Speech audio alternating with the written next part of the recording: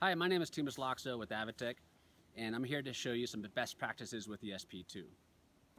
So the first thing I do when I take it out of my pack is I turn it on, which obviously, but you're looking for a GPS signal. It takes about 1.5 minutes up to 2 minutes to get a connection depending on your terrain and your weather. So I have a little GPS icon here. I know it's set. So now I extend the probe, pop the pin out, and I want to make sure that the tip is free from any snow or dirt. Often what I do is just kind of press the tip, wake it up a little bit, and now I'm ready for a test. So this lower button here, at any menu, you can go and hit that and it says align and test. So that's what you do. You line it with the tip barely above the snowpack, and then as soon as I hit it with my thumb, then I'll start that test. But what you want to do is make sure that the center here is free from any cords, or you can't be holding underneath the handle here. You really have to be clear and a straight line of unobstructed view to the snowpack.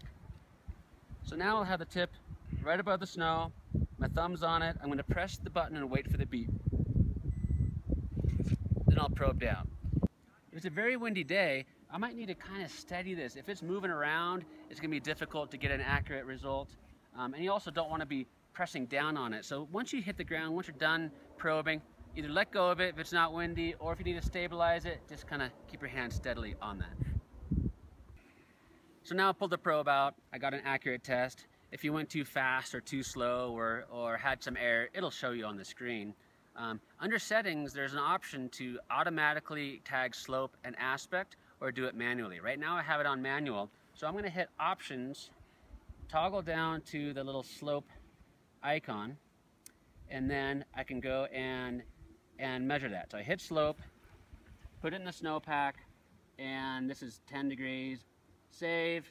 We're on a northeast facing slope. I'm going to toggle to northeast, hit save. So now I have the snowpack depth, how deep I probe, the stratigraphy, GPS location, and slope and aspect.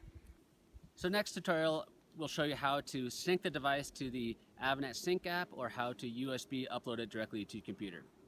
Thanks for tuning in.